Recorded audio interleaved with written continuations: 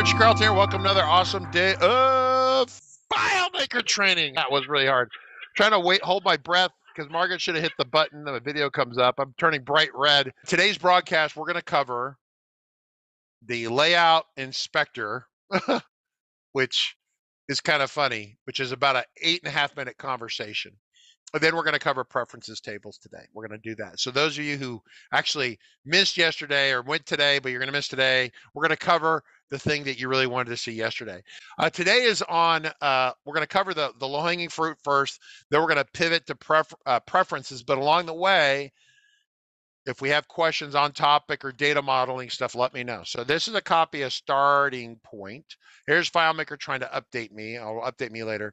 Nothing we're doing today. Yesterday was so great because Calvin was able to do the insert with the object calculation. He tied it in. That was such a great day yesterday. Yesterday's training was really, live stream was really good. So what we're going to do is we're going to come over here. We're going to talk about this. So if I go to like contacts right here, file, manage. So let's just cover this again. Database, that's where your field definitions go. That's where your tables are in there and your relationship graph, such as it is. Security, we're not talking about that today, but that's where you set your passwords up. Value list is something, I'm just going to select it. Okay, so this is the value list. I always get to this from over here, right? I almost never come over to this area here. It's good that they do it. It's kind of uniform, right? That's value list. Then you have file, manage, scripts, which is normally right here. It used to be called the script maker, and then it changed to script workspace.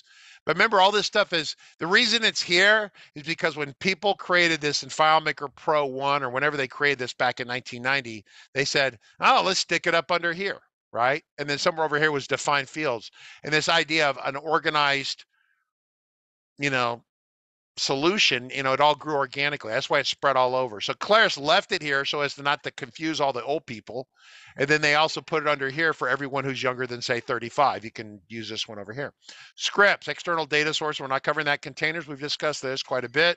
Custom functions. All right, so custom functions are custom functions. Custom menus. If Satan lives in FileMaker, he mostly lives in here. So I would not open up custom menus. Themes, we're going to do some themes and styles. We're going to have Nick come and help us with that. I'm going to put electric shock collar on Nick when we get to this, because that way when he says anything weird or controversial, I'm going to hit a little button over here, and it's going to shock his headset. That's what we're going to do to Nick, because he'll get zapped about 8 times, and he'll get really pissed off. All right, so manage layout. This is what today's conversation's about, okay? So here's the essential items on this, okay? One, we got the Monkey Spread plugin installed here. Monkey Spread from Christian Schmidt. This little column right here is something that Monkey Spread puts in here. I think it's the internal ID number. Remember, we always talked about how FileMaker, normally you don't see this. Normally you would never see this column. But remember, we say, well, you can rename scripts and you can rename layouts and you can rename fields and it doesn't break anything. That's because there's a hidden internal ID. I think this is the internal hidden ID for 2 layouts, right? Or for not 2 layouts, for all the layouts, right? And so you won't have 2 that have the same number, right? If you see 1121 and 1122, these were probably created back to back. I think it's a sequential numbering.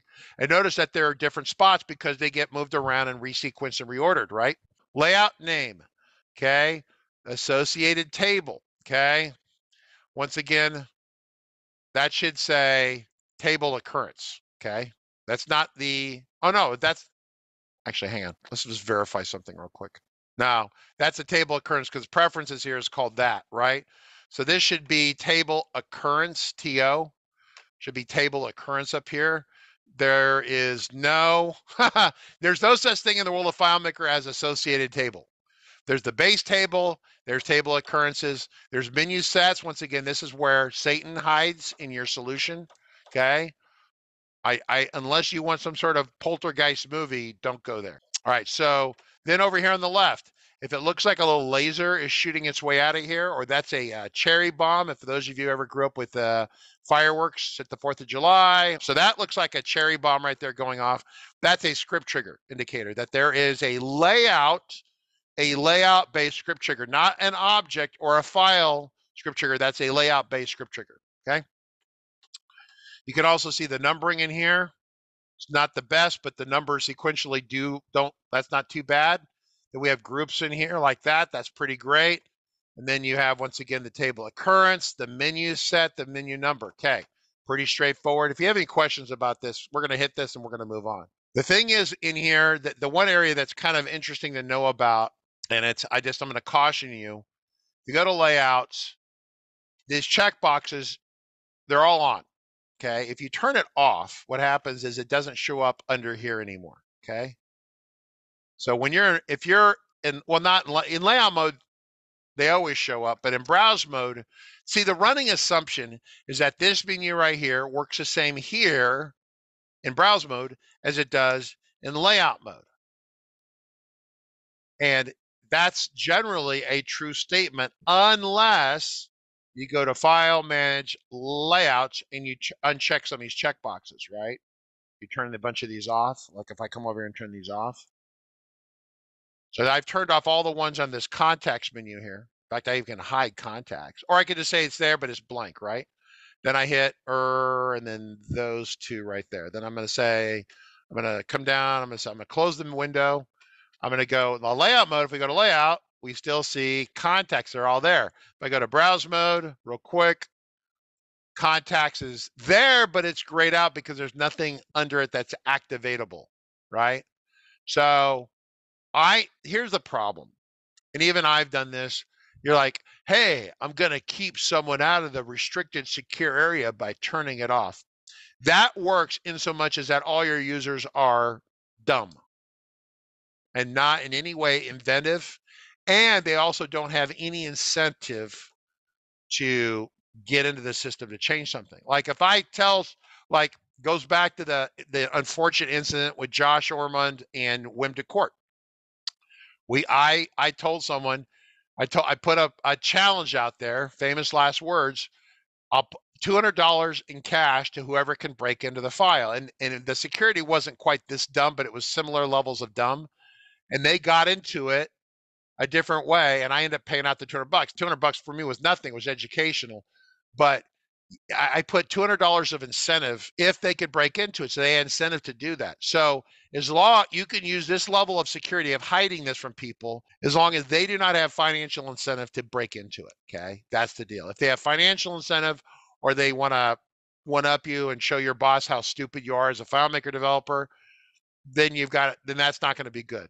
You have to secure it properly by going into the file, manage security. I was looking for it alphabetically and it wasn't. Security right here. Okay, makes sense. If we go into that, let's cover this, finish cleaning this up. If you open up here one of these, this layout setup is the same layout setup that you have on the layout, right? It's exactly the same dialogue. You can change the name. So this one thing you could kind of rename things in here, kind of go through and resequence in here. Okay, views, which views are available, printing, scripts. So that's kind of it. Now I want to point out something because Centaur asked this question. It was a really great question. Well, she asked a different question, but it brought this question up as well. And basically the idea is like, what are my options for displaying data in FileMaker? And she didn't say it this way, and this is a derivation of her question, but I think it occurred to me that this is a question. You can display data in one of 5 ways without scripts, without any scripting. Okay, 4 ways, 5 ways, 4 ways, 5 ways. Form view.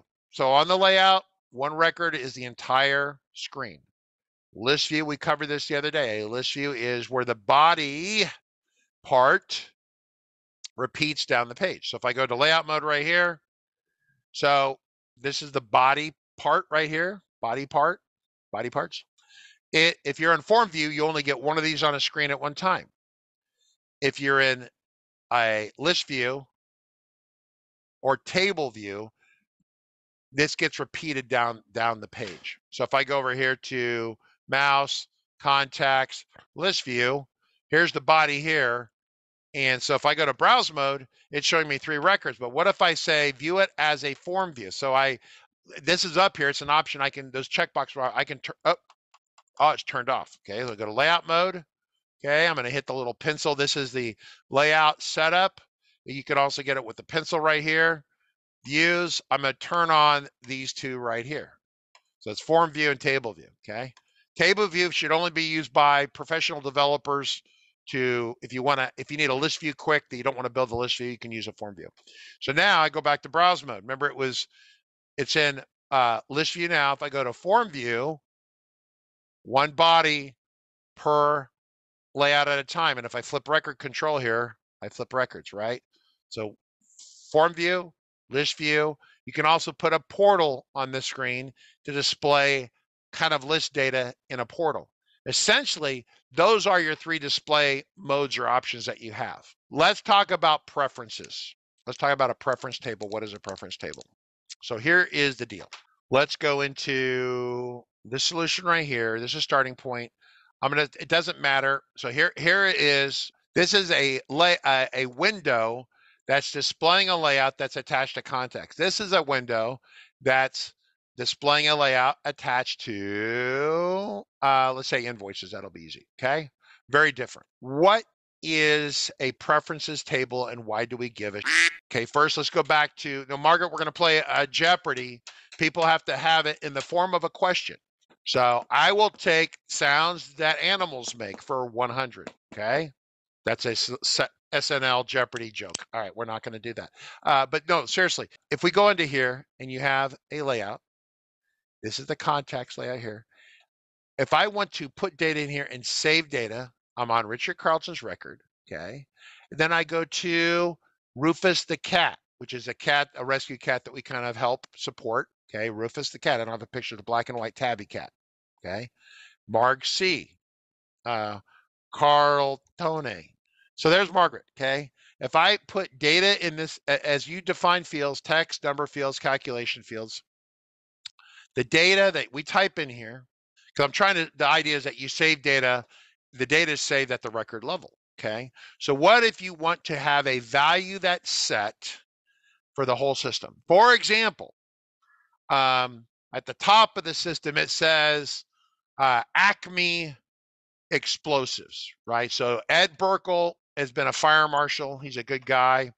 But the problem with Ed is that he has decided that he was in the law part of the business. Now he wants to be in the disorder part of the business. So he's going to go into explosive business where he disassembles things professionally, right? And so Ed goes, well, I'm in this contact solution here, and I want the company name or our solution name. We'll call it the solution name of this solution that we built here. This is Burkle's Explosives Incorporated, okay? So we create this. But you know that if we create it in here, if we put data in here, it's saved with the individual record. Well, I'm going to make it a global so it shows up everywhere, okay? So we're going to say text field. We're going to say create text field. And then we're going to say storage options are that it's a global. Okay. So then what I would do just to help me out, I put G underscore in here so I know it's a global. Okay. I hit OK. Then at the top of the layout, I've got the solution name. I can put it up here. Up here, I can make it, maybe jumbo bigger. You need like a catchy name these days. How about Burkle Bombs Incorporated? Yeah, bombs. Right? Oops. So you have it over here in contacts, okay? And you're like, I've got Burkle Bombs Incorporated, okay? Well, but then if I put it in, but you want it to be on the top of every window because you want people to know what solution they're in. That's a valid thing. Normally you'd put it over the side, out of the way, something. You wouldn't necessarily do it like that. There's list view, there's contacts, there's detail view. So the issue is that you post it to the server. And how do global fields behave when you post to a server? When you make a change, they don't get saved. So every time someone opens a solution, it doesn't say Burkle Bombs, it's probably blank. Would you have to have the opening startup script set information into the, wait, hold on, I'm confused. To the global, you're right. Why? Okay, I am right. I'm going to extend your idea because this is the most obvious thing. What do we talk about globals? You define a global. If you want to control what they say, you better freaking set that probably on the startup script. So you can guarantee to set it. We have a startup script. We talked about this before. If I go to scripts, workspace, somewhere in here is a startup script, preferences, startup right here. And in here, if you scroll down, you'll see somewhere we have some globals that are set. See, like here's a calendar settings that we set right here. So that as you boot starting point, it's going to show you the appropriate calendar because the calendar set in a global. Fine. Why do we set? So what's the fundamental about globals? Fundamental about how do they behave in a multi-user environment? Anyone can put information into it and it won't be copied across all the users, even if they're all staring at the same layout. And then what happens is that it's not saved to the computer. It's not saved. So every time you open it up, it has to have that value set. Now you could go into startup scripts and say Burkle Bombs Incorporated, no problem. Okay. But then every time you have a global, it's a pain in the ass. So what we want to do is we need a global. So in the book, when we wrote the book, and we're going to be updating the book here shortly, the book calls global fields as private global fields, because in a host environment, which most of all of us should be using on a FileMaker server, the globals are not saved. Therefore, and they're only specific to your session, you as a user. So if I'm on this computer over here, then I'm on this computer over here, right? Then what happens is that this computer has a globals, the other computer has globals, everyone else has their own set of globals in a hosted environment. And then when you close, whatever values you had go away.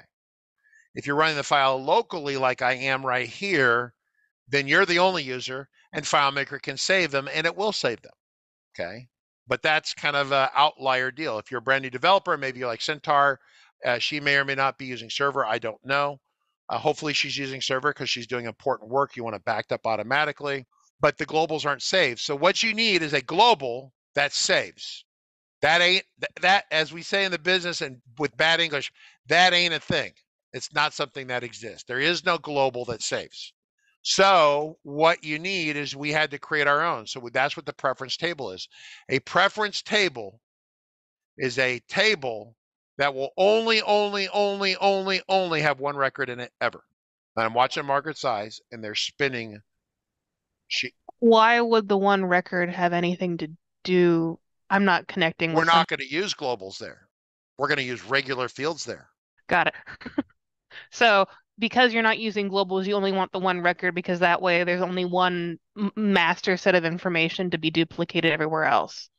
Well, not duplicate, just one master set that you can reference. Yeah, reference. Sorry, not duplicating, referencing. We do have questions, by the way, since other questions from David Angel. Each view should have a separate layout, question mark.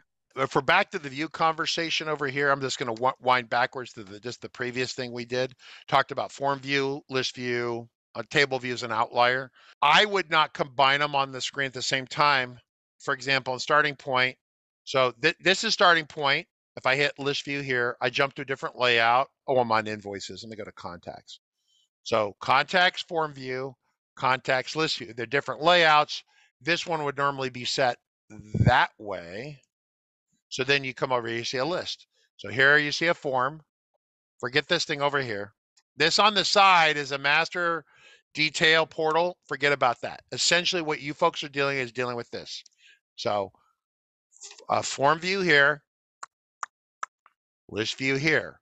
So David's like, well, what if I should do it? I'm playing devil's advocate. So I'm allowing you to answer your own question, right, David? If you're on here, you say, well, I only want one layout. Okay, well, then you have this layout that looks like this, or maybe it's a little smaller, right? But then you're like, well, I want to be a list view. And you're like, okay, so then it's, you see the form, but then as you scroll, then there's the next one. So if you build a layout like this, it's just kind of an ugly interface. It would defeat the purpose of the list view, right? Because when you want a list view, you want to look at a lot of information simultaneously in like a small space. And form view is not designed for that. Or form view layouts aren't designed to do that. So let me go to Amazon real quick. Let's just look at this, right? Okay, so here's what we have. So just think about it from their perspective, okay? So for the top is the header. In fact, actually the header's all the way up in this whole section here. Forget the side for the moment, okay? You come down here. So what Amazon has built is this is their list view. Instead of in horizontal rows, they got these kind of block kind of deals, like a gallery view. I could probably, I don't know if I could switch or not. How about eBay? eBay similar, but this is the same model that we deal with everywhere. Oh, let's say, here we go, Bell 206 part. Something I know quite a bit about. All right, so here you go. That's your header up here. That is a fat list view. See? Forget the thing on the side. That's like it's like part of the header that's on the side if you can extend the header down the side. Okay. Oh, see, look right there. That right there. That's the grid view from Amazon. And there's the list view right there. So they have list view, but it has two different variants of the list view, kind of a gallery one and a list view one. But that's two variations of the list view, right? Pretty great. So I'm going to say list view. I'm going to say apply changes. Okay, okay, this is dumb. Someone hasn't tested this lately. So the thumbnail got small, but the body part didn't contract to fill. Okay, that's just bad coding. Okay, if I go to customize again, or I go customize, I switch to a gallery view. So that's the idea. So this is the Amazon view. Once again, it's a list view. Okay. So I'm off in the weeds here, I think. I don't remember what I was supposed to do. We were talking about why you don't want list view and form view to be on the same layout. Why not just make one layout for it? Stacking piles and piles. It's like trying to read the newspaper. No one reads the newspaper anymore. I don't even know how to come up with an analogy for this. I have a paper analogy. Imagine your desk covered with papers from your mail, and you're trying to find the electric bill at the bottom of the pile, okay? Assuming that they're sending you a paper bill in the mail, physical mail, right? And you have all this stuff piled up. How do you sort through that to see things, right? That's why different layouts for organization, just to separate things, to keep it simpler to manage and to understand. All right. Next question. If you upload to the server with the global field that has data in the global field, doesn't that persist forever? Yeah, Ed. Yeah, I wasn't going to get into that, but the answer is yes, right? So, yeah. So if you're running a file locally, and we put Burkle bombs in that field, and then I upload the server, it will be in there forever. But forever until you do a set field to change it. Okay, but what happens in the next session when you reopen the file? Would it go back to being that value? Interesting. Yeah, that's the starting weird. value for it. That's very weird. I mean, it makes sense with the internal logic, but it's not something that I would have intuitively thought of. Well, in an ideal world, there should be a checkbox in it where it clears itself and resets to 0 after a new session. That would be an obvious thing to put in there to remove this weirdness. Partly because people, I think, would have local solutions and move them to the server and bring them back locally. And I think there was some sort of expectation on that. I think fundamentally at a training level, if you have globals, you should assume the data is all temporary and disposable. Now, you may not want it to be disposable, but you should assume that if you don't take care of it, FileMaker will dispose of it for you. Okay, because certainly in a hosted solution, you put data in there, and if a person crashes their computer or they close their session, it's gone. So, and then it'll resort back to being blank. So if you put a solution like right now, Burkle bombs is in here. Okay, if I close this and then open on server, every time I open this up, Burkle bombs will be here, right? That's because it was defined as in the local solution. We did data edits in a local solution, then we post a server. If you define a field on a file that's already on the server, then it will always start off as blank. So this is why if you have some globals and they need to have a certain value, then you need to set those as a startup script. You could say something like, well, I'll just make it local, and then I'll clear them, and then I'll post it back up. That's assuming you or the next person remembers to do that in 6 months or a year. And, it's very kind of fragile that way, right? Because you have to remember to do that. Whereas if you set it in the startup script, it's pretty damn quick, right? And then it would always be correct. You could guarantee it would always be great. Even if someone made the file local, it's going to set it. It's 100% reliable if you set it in the startup script, as opposed to Well, I'm going to change it over here. Then I'm going to repost it to the server. And then I'm going to go on vacation and Sally's going to work on it while I'm gone. And she doesn't remember this. So she's going to download it, make changes, not clear the globals, then post it back to the server. And then we've got a problem just because she's not in your head, right? So it's just this general, when you build a solution, you want it to be not require documentation and be as idiot proof as possible. So that's why you set the globals, you build the globals on the server, or you just set them in a startup script. Okay. Next question. David says globals are used like input variables. You can use them as input variables. So what did we do yesterday? We talked about don't put delete things that don't, like Dennis O'Leary, don't buy the toys that make the noise. If you have kids or grandkids someday, don't buy the toys that make the noise. So if you have Clarice, right, and she has an auto recording voice box in her, and if you shake her like this, ha ha, buy Claris Studio right now. Okay, you put her down, then the cat bumps her. Ah, buy Claris Studio right now. And she just all day, ah, buy Claris Studio right now. All day, every day. Don't buy the toys that make the noise. What happens with this is that as we go into the field definitions on this, the solution that we have for Big Valley Aviation, what we would do, I can open up starting point right here. This is an X one. So in this one right here, if you go to projects and I say I want to add I click on, I get rid of, well, I'll just create a new record here. And I click over here and I can select, but there's no option here to add a new one, okay? No option to add a new contact, right? Can I do that from invoices? If I say new, or Nick did this and it drove me bonkers. So somewhere Nick built this option where he would say, add a new record, okay? And when you would press the button, and this is recent. This is not like Nick from 30 years ago. This is recent, driving me bonkers.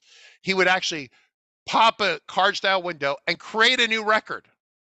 The problem is that when you're in the process of adding a new person, you might change your mind. You frequently change your mind. And when he would get to the bottom of it, if you hit cancel, it would delete the record. And that's just bad on so many levels. I told Nick, I said, no. So partly what we've been doing with Starting Point is fixing this stuff. So to answer David Angel's question, if I go to Big Valley Aviation, customer solution that's running, you've seen me at the helicopter place once in a while when I go visit them and I work on their solution. If I go to a work order and I create a new work order and I say assign a contact, same as Starting Point, when I press this right here, and there's a little flash as it dismisses the one window, but it brings this up. These are global fields. If you hit cancel, it simply dismisses the dialog or this window, this layout, closes.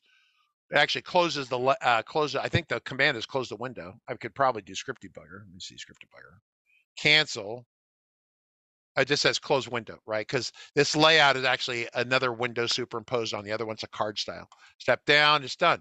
So if you actually hit yes to create it, it runs a script where it creates a new record, then it does a bunch of set fields from the global to the real fields. Done, ding, okay? So the goal with globals is to do data entry into them. I highly endorse that because that way you can unwind it and cancel without going to FileMaker and deleting a record, right? And as soon as you put a delete record script step in a script somewhere, it will always, anytime data disappears out of your customer solution, you'll always be suspicious that it fired by accident or on purpose, or you made an error. If you never put a script that deletes records, then if a customer says, I delete a record, it means that they literally went in and found a spot in the system and hit delete records. So that's why globals are so extraordinarily valuable.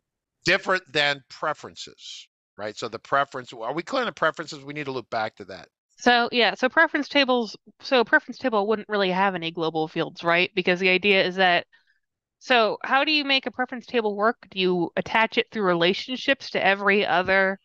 Yeah, so let's talk about that real quick. So what we do is if I go to tables over here, let's start tables, and you go down to preferences, notice it has one record. In fact, during the startup script, one of the checks the startup script does is checks to see if there's more than one record in here. And it throws a dialog box saying contact your developer because bad juju is happening inside the solution. Someone created a second preference record. So you only want one. Notice there's one right here.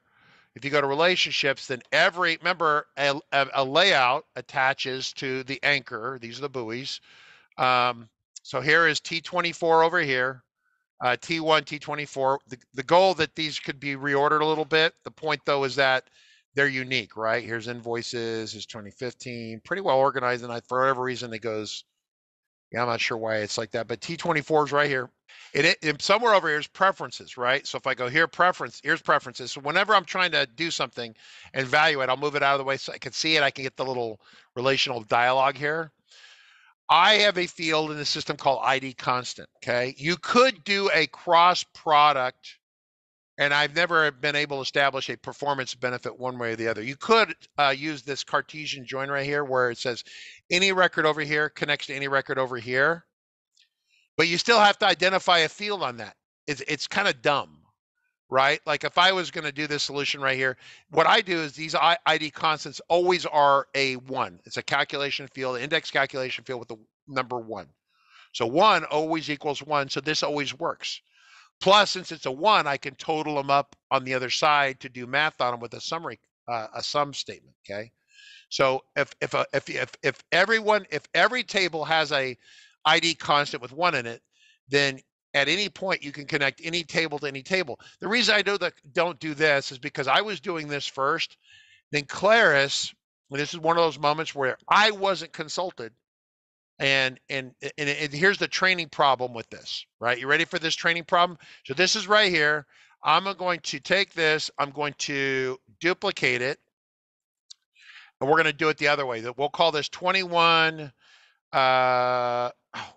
It's in the way. There we go. 21. We'll do 3 B's, B, B, B. Okay. So we're going to say, okay. So then I'm going to roll this down, and you're like, well, I want to do a Cartesian join. Okay. Okay. So you want any one to connect the other one. Well, normally I said ID constant, because it's a concrete thing I can wrap your head around. Well, to make a Cartesian join, you just grab anything over here and drag it to anything over here. And you're like, what? And then you move this around so you can see the little box. Then you double click it. And you're like, well, I've got ID staff _ foreign key to calendar CCS5. But you change it to Cartesian join. You hit change, okay? And then you're like, now it's functional. It's the equivalent of what I've done. But think about trying to explain this to you. Yeah, this is an awkward moment, shall we say, right? Very awkward, okay? An awkward moment. You're like, well, to connect it, I took this and I connected to any field over here. Well, how? And then you have a Cartesian join, and it shows that we're using these two over here to connect to each other, and there's a Cartesian in between, which means anytime they'll always work, and it doesn't matter what was up here. So if it doesn't matter, why are those two still there? Because by putting them there, it implies that they're important, but they're not. As soon as you put this X right here, what was in down here didn't matter anymore at all, 0. What even is the point of doing this? Like the big, I'm actually confused back at the beginning. Okay. This is confusing. Let's wind it backwards. So why would you connect all of the fields to all of the other fields? What purpose does that serve? Stop. Back in the day, before the Cartesian was born, what we had to do is we had preferences table. A preference table is a single record with text and number fields in it that we can set. And when we set it and it saved to the server, then everyone gets that update at the same time. That's a preference table. Has one record. If I change something there, and of course this gets into this idea that if you're changing things constantly there with some sort of script, every time you make a change there, it goes out to the server, and then everyone who's logged in gets an update. And their screen might flash a little bit or not, okay? But notwithstanding that, that's the whole idea. Globals don't do that. They don't populate everywhere. A text and number field populates everywhere. If we have one record and everyone all the tables and all the layouts are subscribed, I'm using that word loosely, subscribed to that preference record, if you make a change, they all see the update, okay? So and to make it, listen, you could put, as long as the two fields have the same value, you can connect them. So you could have doggy 5 and doggy 5 on two sides, and it would work. But instead of me creating some sort of arbitrary, I decide to use a numeral one and a numeral one. One and one are always connected. So there's an auto, there's over here in T24, if I go to fields, let's go to work orders. There's an ID constant in here somewhere. ID, remember all IDs are together, constant. There it is. It's a calculation one. Every record, so this is a calculation that always equals one. So if I have 100 records in there, each value of every record will be one. So each record can talk to the preferences table. They all match up. So every record and every table can talk to preferences, and vice versa. It's a two-way street. Then what happens is Claris goes, well, a bunch of people asked us for this. So we're going to build this Cartesian join. It's called Cartesian join, okay? And what it is that if you come over here and you put it in, they're going to say, you don't have to use, let me help out with this. You don't have to do a one. You don't have to get any training. Just put an X in there and it all works. Except then people go, well, then what's the two fields down below? They don't matter. They don't matter? They don't matter. So wait, so instead of having a value enter, it makes it so all the fields will automatically equal each other irrespective of what's actually Not inside the fields, the field? the relationship will turn on. Yeah. It's a mandatory override turn on thing. So basically nothing has to match because it'll force it to match. Okay. So that means that all the fields will therefore match all the other fields. Which is the same as the thing with the one. It's identical, except you didn't have to define a one. But when I did it my way, it logically made sense. If you select up here and do this, should gray all this out and make it go away, just saying that these two tables will always connect together. Well, like I said, it's a weird concept because it's hard to wrap your brain around. Like I said, the one makes sense. You can track, oh, it has a one, so therefore it always equals the one, which means you can always track the one. But every field equaling every other field, no matter what you've put into it. What else would you do with that except a preference table? Is it only for preference table? Does it serve any other purpose? People could use it for just getting all the data out of something and totaling it up or whatever, I guess. I don't know. The point is what's misleading about it is the fact that it's very confusing because like I said, because you still over here like, well, I can have it attached to this one and I can say, change it. And I want this one over here and I can change it. It's like, yeah, like if they're going to do it, they should just get rid of like the entire bottom box and then the X also doesn't make sense. I guess they've already used the equal sign somewhere. Yeah, because that's the normal relationship. So that's equal, not equal. And then the greater than and less than are almost never useful except on a deal where I remember using it in FileMaker 2 where we were doing zip codes and shipping labels. And if the zip code was greater than this zip code level or less than, then you were in a certain zip, like FedEx pricing area or the postal service pricing area. So if you're greater than say 9,000, like the zip codes, these are not country codes, the regional codes, the United States call them zip codes. It's a postal code, okay? Postal code between this range and this range, and you could put it in there, but there might be 5,000 different numbers in that range. Well, you don't want to say equals this number, equals this number, equals this number. You say between the range. It's a range function. It has interesting. Or you're going to send you want it to display like anyone who's over, say, the R-44 helicopter has a maximum seat weight of 300 pounds. So if you're over greater than 300 pounds, the relationship will pop up and say, hey, you're over the seat weight or something like that, right? Okay, that's actually cool, but it's very niche. So yeah, the Cartesian join thing is the range is niche. The equals and the not equals and the Cartesian makes sense.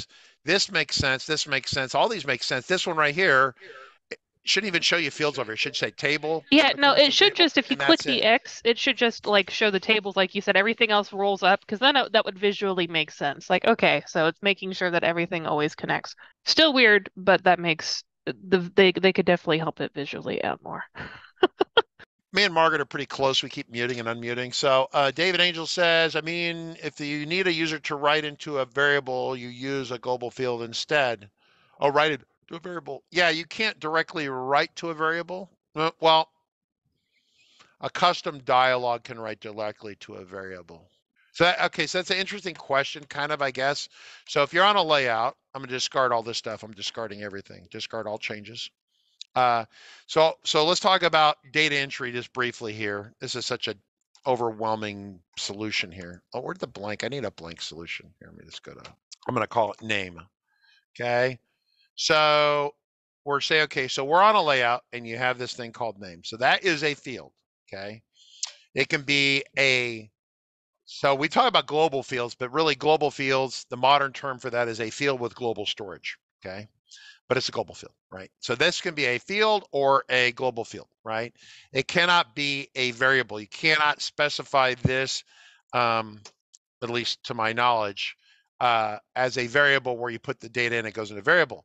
How do you put data in variables? You set it with a set variable command, and or the one outlier, which is kind of a weird little deal, is I think you can do it with the show custom dialog, which is this thing that everyone as a beginner plays with it, and then everyone as it become more of an intermediate to advanced developer wishes this was just never in there.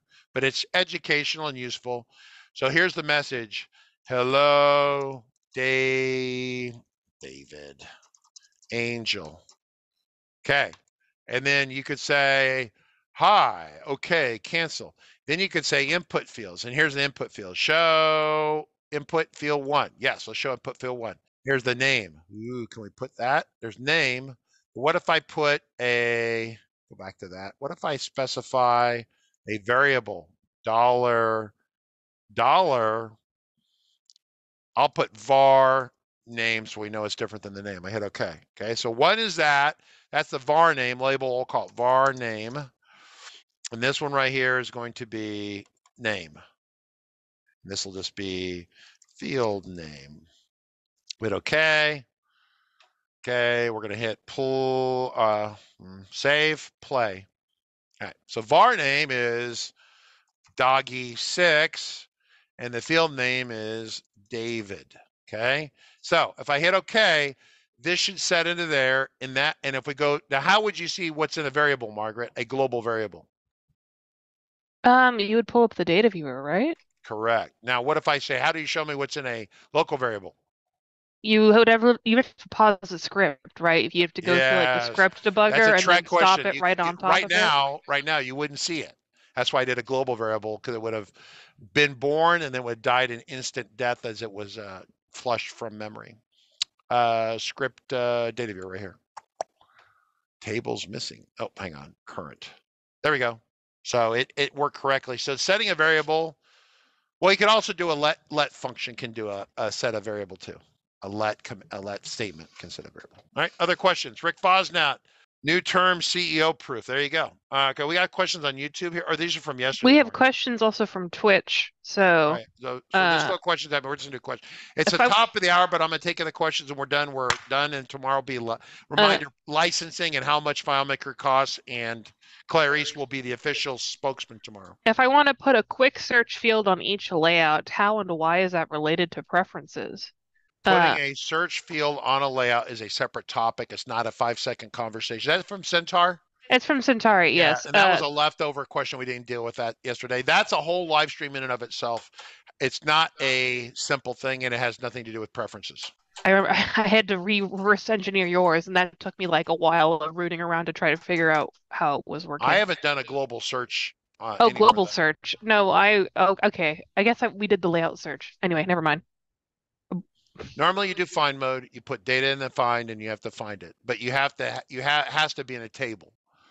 And you have to have access to that table, so somehow that has to be scripted. So there's Matt Manavar from MS Media. Once upon a time, built that, and there was a technique that other people have used. I have not seen it. We'll get Calvin or someone to present on that.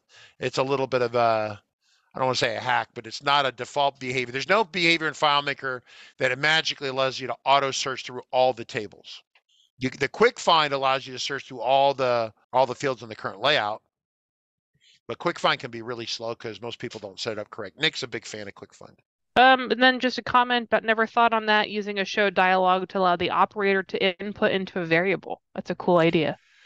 Well, it's there, but it sucks because that dialogue is not customizable and not really great. It's better to use if you really want a better interface, use a card style window. But you can't, you'd have to input into a global field and then your script that picks up would move it to a variable, right? That's why, like in the Big Valley Aviation stuff I did, I just, I personally built it. I built a solution that I would want to use. It's kind of part of my strategy with that. And so if we got back to this deal where you have work orders, I had a new work order, I go to the very last work order, we're over here, we want to do this. I want to add a new contact because none of these people are in there. This is a card style. That's because you can't make a custom dialogue look like this. And even if you resize it a little bit on your computer, that sizing is not preserved as you move it to other people's computers. So it defaults back to this little tiny rinky-dink size. You lose control over that. So doing a card style window and making globals in there is by far the most flexible thing you can do. It's highly recommended, what I do. All right, that's it. All right, cool, everyone. We'll catch you tomorrow. See you. Thanks. Bye.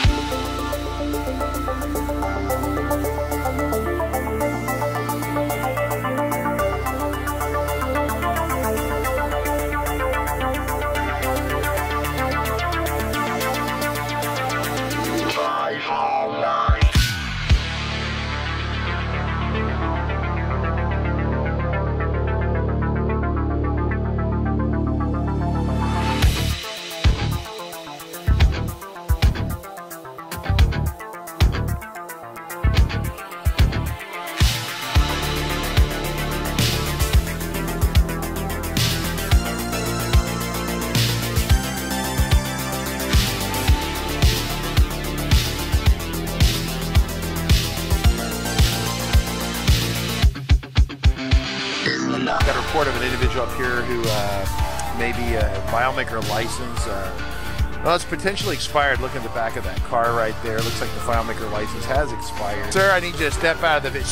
Sir, step out of the vehicle. Sir!